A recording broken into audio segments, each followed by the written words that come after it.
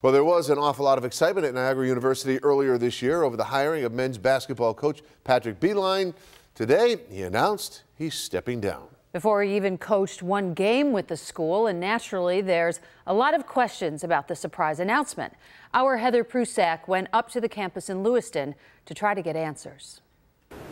Patrick Beilein's abrupt resignation comes less than 7 months after he took the job. In fact, he hadn't even coached a game yet. They open up the season 2 weeks from tomorrow, so this was a very unexpected move. As Beilein said in a statement, this is because of, quote, personal reasons. I did reach out to Beilein and he didn't respond to my text. We did talk with Niagara Athletic Director Simon Gray, who wouldn't go into what those personal reasons were when I asked him about it. Was this a surprise to you guys when you found out that he was going to resign?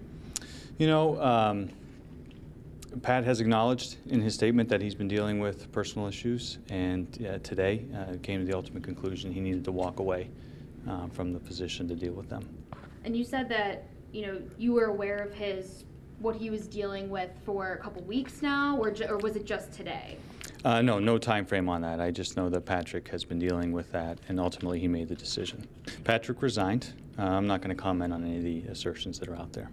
Gray also wouldn't go into if these personal reasons violated any team or NCAA rules. And from a basketball standpoint, this is especially disappointing since many believe Beilein could be the one to turn around this team, but instead there's now more questions than answers surrounding this program. Reporting from Niagara University, Heather Prusak, Channel 2 Sports.